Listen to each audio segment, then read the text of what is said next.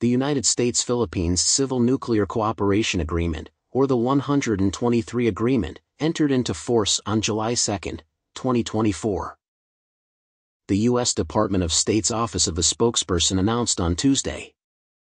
Signed in November last year, the 123 Agreement will establish a legal framework that allows the export of nuclear fuel, reactors, equipment, and special nuclear material from the U.S. to the Philippines.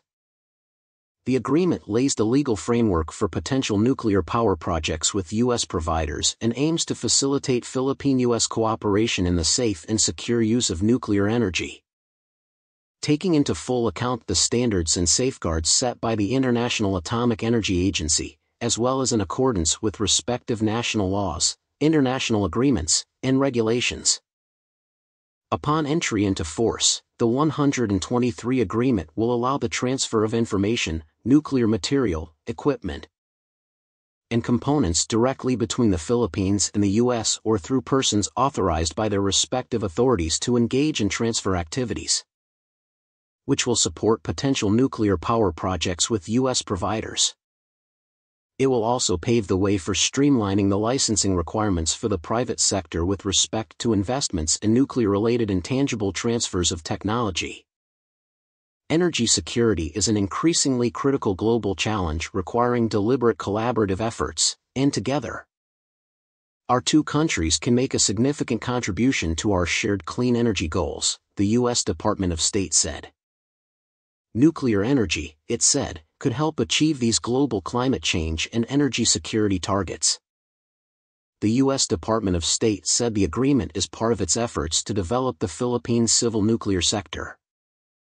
Creating a safe, secure, and modern sector requires a skilled workforce, robust regulations, and strong commercial partnerships. Our government is committed to working with the Philippines to advance each of these areas, and we look forward to further building our partnership together, the U.S. Department of State said. President Ferdinand R. Marcos Jr. earlier said the administration would be glad to pursue nuclear energy as part of the country's energy mix by 2032 through the partnership forged with American providers. His administration seeks to increase the country's renewable energy mix to 35% by 2030 and 50% by 2040. In her speech at the 16th U.S. Embassy Media Seminar in Iloilo on Monday, U.S. Ambassador to the Philippines Mary Kay Carlson assured that the U.S. is fully committed to supporting the country's energy and climate goals. Carlson said one concrete example of the U.S. commitment is the signing of the Civil Nuclear Cooperation Agreement. As an ally and a partner, the U.S. government is fully committed to supporting the Philippines and fulfilling that vision, Carlson said. Accelerating development. Around 40 companies are expected to participate in the development of the Philippine nuclear energy, United States Embassy Commercial Counselor Paul Taylor said on Tuesday. Right now, we have 14 American companies that signed up for this industry-led Civil Nuclear Industry Working Group. These 14 companies, we expect to expand to as many as 40, Taylor said during the 16th media seminar in Iloilo organized by the U.S. Embassy in the Philippines. We expect to ramp up to 40, somewhere close to 40. These are companies that are providing technology, services, know-how that the Philippines will need to really accelerate the development of this industry sector, he added.